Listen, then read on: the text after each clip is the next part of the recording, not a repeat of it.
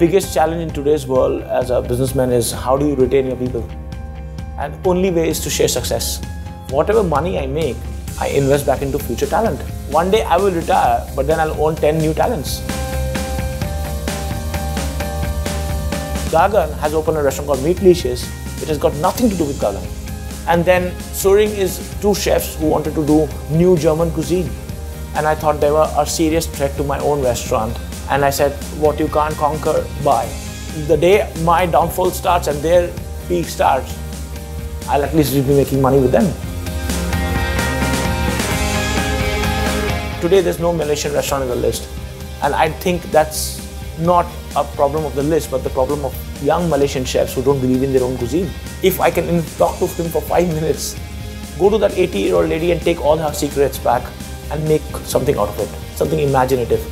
And let the whole world travel just to Malaysia to eat your restaurant. I want to retire when I am at my top. I don't want to retire when I'm almost out of the list and I'm bored and people are bored of me. That doesn't mean I'm stopping to cook. I will be cooking. I will cook till I die.